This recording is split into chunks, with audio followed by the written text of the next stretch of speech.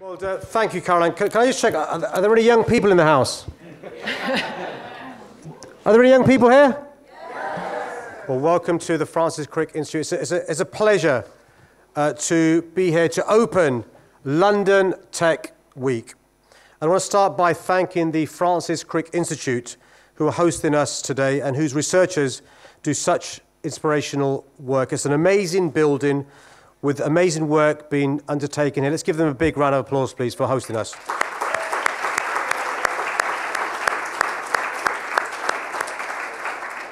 You know, there's always a great buzz about the London Tech Festival, a festival that not only showcases the latest tech innovation, but serves as a perfect illustration that despite Brexit, our city remains welcoming, outward-looking, and open to business, open to investment, and open to talent.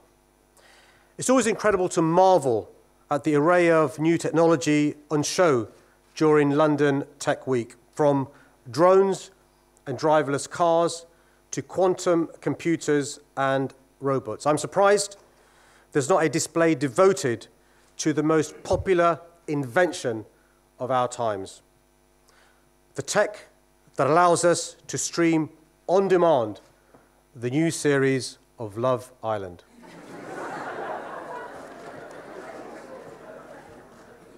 Now, I know what you're thinking, I'm so impressed the mayor knows what Love Island is. But seriously, it's wonderful to be here with so many young Londoners, especially because it's you who'll play a crucial role as the next generation of engineers, entrepreneurs, and innovators. Our city already boasts one of the world's leading tech sectors. We're the biggest innovation hub in Europe, home to some of the most dynamic tech companies anywhere on Earth. And today, we're publishing a report on London's artificial intelligence ecosystem, which shows we're home to 745 AI companies, more than twice as many as our closest rivals, Paris and Berlin combined. Not that I'm competitive. Well, actually, I am. But I want us to go even further and to do even more to fully unlock the benefits of innovation, not just for London's economy, but for our public services and our society. To do this, we must be bold, we must be brave, and confident enough to think big and try new things. This is how we can achieve our vision of making London the world's leading smart city in order to harness innovation for the benefit of all Londoners. Today, I'm pleased to announce the launch of our new Smart London Roadmap. This sets out how we can leverage data, science, and tech to promote economic growth and help tackle some of the biggest challenges facing our city, from cleaning up our polluted air to helping the police make our streets safer. As part of this, we're launching the Civic Innovation Challenge, which will match tech startups with leading companies and public bodies to tackle growing issues around inequality, climate change, and supporting London's aging population.